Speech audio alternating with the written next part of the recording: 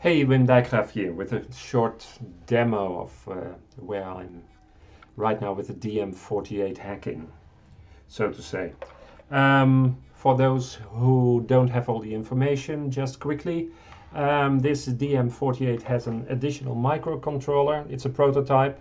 I added one microcontroller to be able to add more sensors.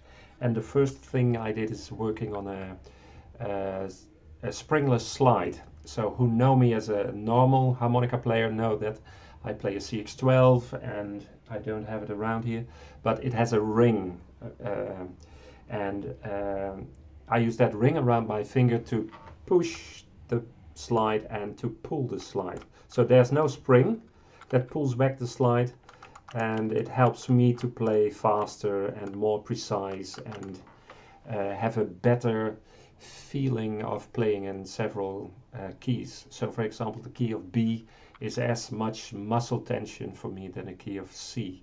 It all is kind of the same. So that's the reason why I prefer to play with a slide without a spring. What I did is this is a prototype. It can all become much more fancy, but this is based on the joystick in an Xbox controller, which has a resistor in there, and that resistor is measured, and based on that you see it on the screen, that horizontal white square.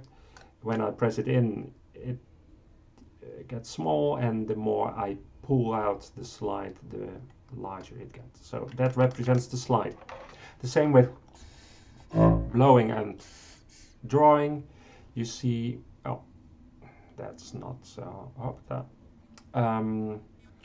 Blowing and drawing for all the 12 holes in the harmonica, you see a graphical representation of the breath pressure.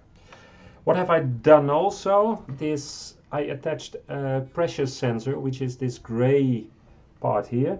When I press that, it will generate a modulation MIDI control change, which is mapped to the vibrato of the sound that I use, which is a bass clarinet. So let's see what is possible now.